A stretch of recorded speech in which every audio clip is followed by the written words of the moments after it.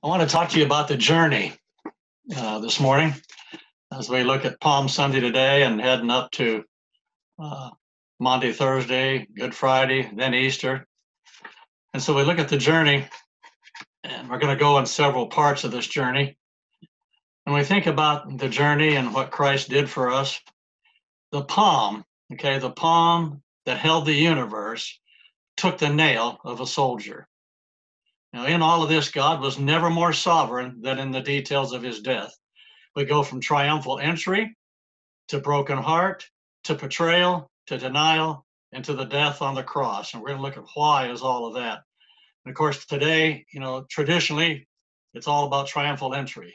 And yet it's strange because we don't often get an opportunity to talk about the death on the cross. And so we're going to talk about that as well.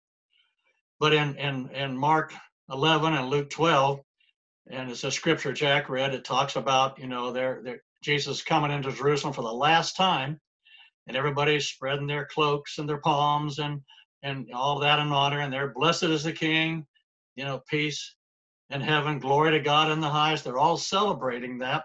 And here comes Jesus riding on a donkey, and all the shouts of Hosanna and the expressions of thankfulness and praise, jubilant exultation, joyful expressions, triumphant entry, victorious, conquering, unbeatable King riding in, and going to bring salvation, deliverance, and why not?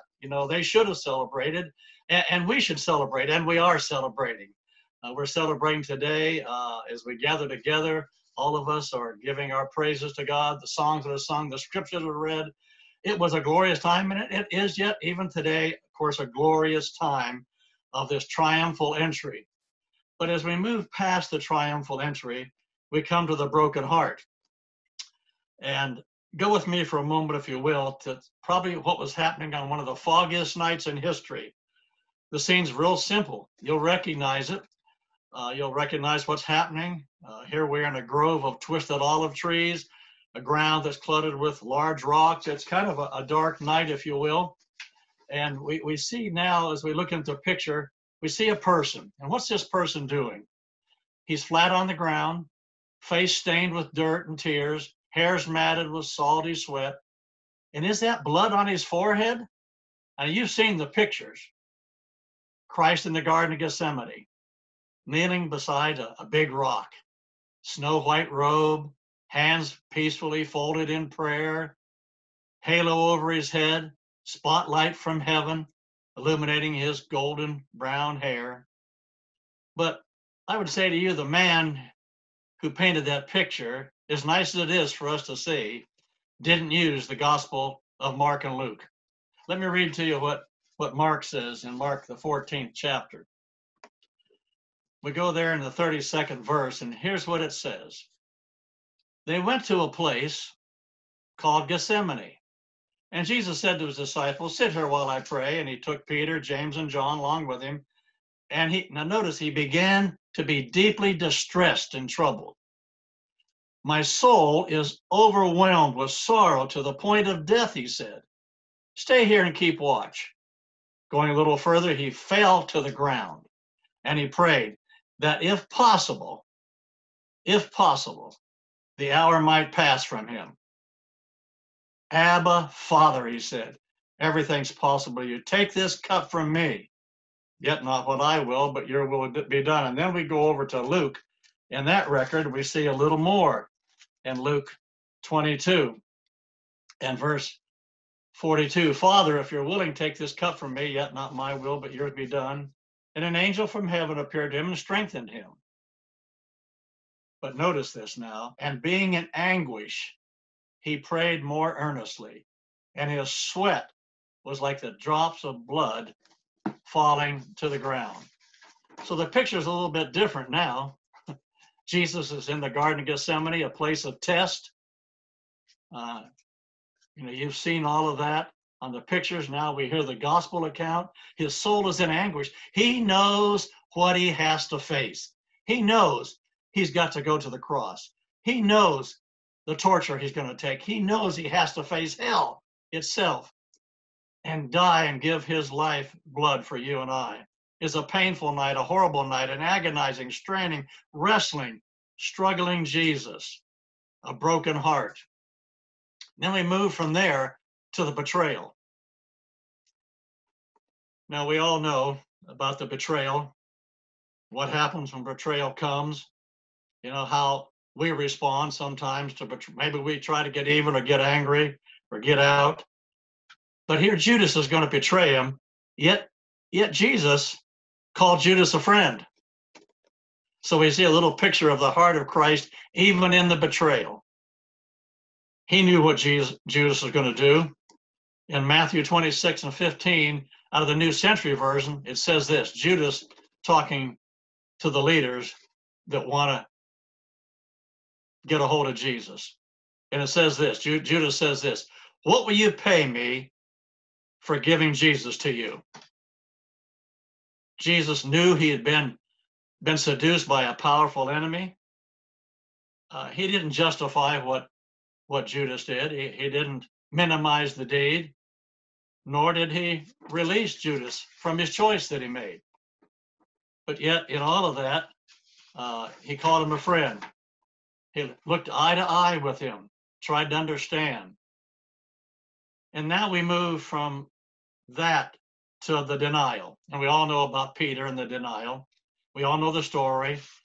If you ever wondered, because I've wondered this about myself, I wondered this about all of us followers of Christ, what would we have done? Would we have stayed with Jesus on this terrible, agonizing night, or would we have been afraid as well? Would we have run? Would we have denied him? Maybe we deny him in ways more subtle. Maybe when we don't follow his instruction, we're denying him. Maybe his commands, and we don't take his commands or aren't obedient or follow the commands. Maybe his teachings. Could we somehow deny him in not obeying and doing what he asks us to do? And then we move from all of that now to, I think, the focus I really want to come to in this journey, and that is the death of Christ. On the eve of the cross, Jesus makes his decision of what he'll do. Years ago, I did some research, and time wouldn't permit me to give you all of the details.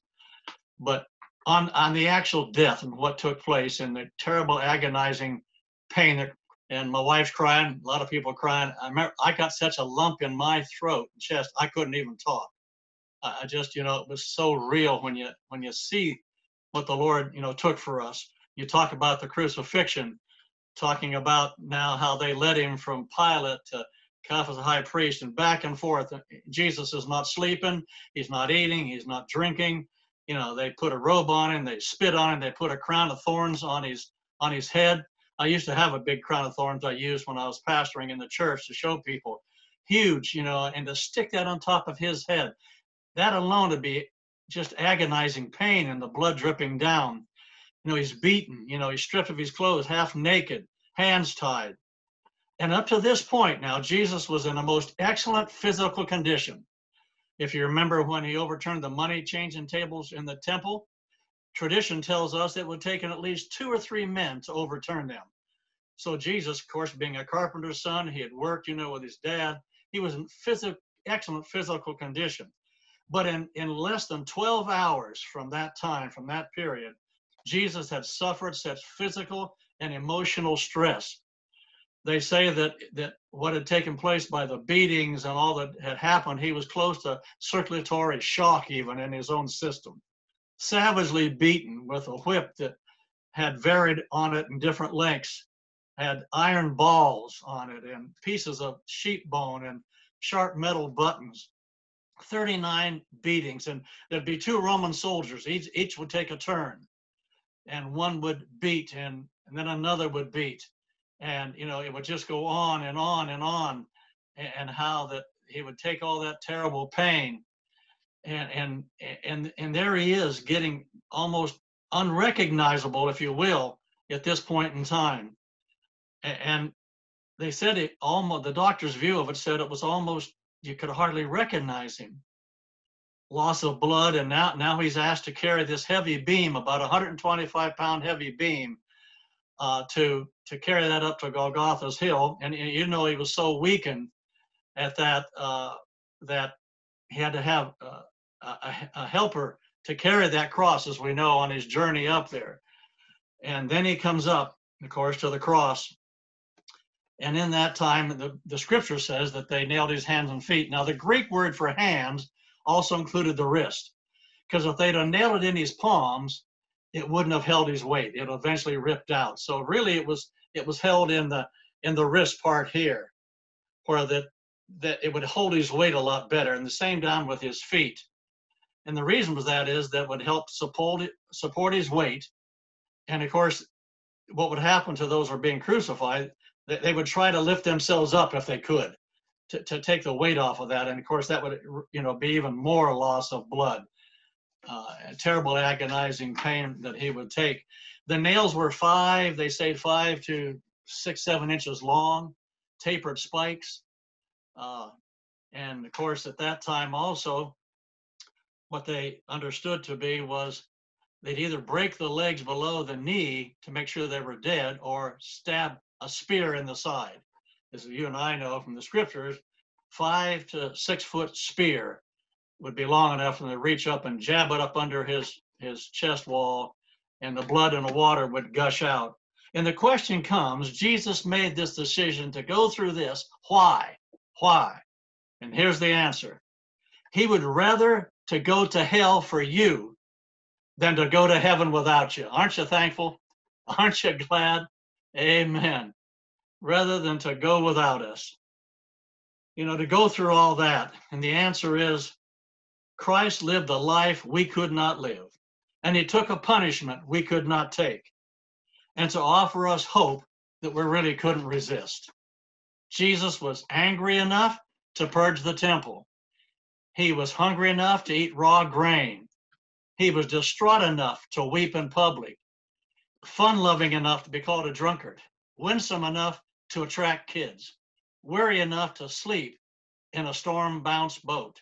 Poor enough to sleep on dirt and borrow a coin for a sermon illustration. Radical enough to get kicked out of town. Responsible enough to care for his mother. Tempted enough to know the smell of Satan. And fearful enough to sweat blood. Why would heaven's finest son endure earth's toughest pain?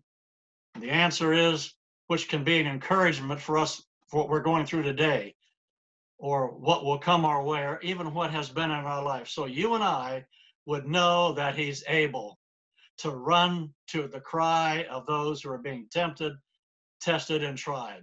The scripture says that he was tempted in all points just like we were, yet without sin. Jesus suffered emotional stress, physical stress, betrayal, denial, terrible beating, all of that for you and I, so that no matter what we go through, as tough as it isn't what he went through, but as tough as what things we go through in our life, he did it. So he would understand in the humanness of Christ as well as the divinity, he'd understand what we think, feel, and face. I'm glad. I hope you are. I'm glad about that whatever I go through, he understands. He understands if you've lost a loved one. He understands if you've got disease or sickness. He understands the death of a loved one. He understands financial poverty. He understands. He cried at Lazarus' grave. He understands all of that. Took all of that so he could understand, empathize, sympathize with you and I, whatever we're going.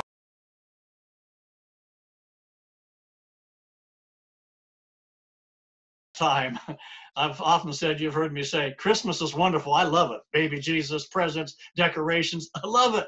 And it had to start there. But without triumphal entry, without Maundy Thursday, without, I call it Black Friday, without resurrection, we're lost. We're dead, going to hell. But Jesus took all of that for us, that we might have eternal life. I hope we can rejoice and all appreciate that. My question to you as I end the message, what journey are you on? We're all on a journey. Is it triumphant?